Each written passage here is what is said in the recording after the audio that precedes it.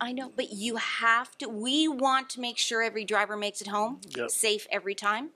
And that includes making yourself not stress out about traffic. Right. I mean, when you're the driver and you're out there, that is your whole life. You're on the road. You're in the middle of it. Yes, people cut you off. Yes, there are many bad drivers out there. Both little four-wheel cars and big rigs. And yeah, we're slower. But you know what? If you're in control, then you can control the scenario and you're not contributing to the accident and you're not part of the accident and you can get home to your family. That is, I 100% live by that. I want all the drivers home. I do not want that accident for that driver because it changes. Even if they walk away, did everybody, and then that's on their conscience. And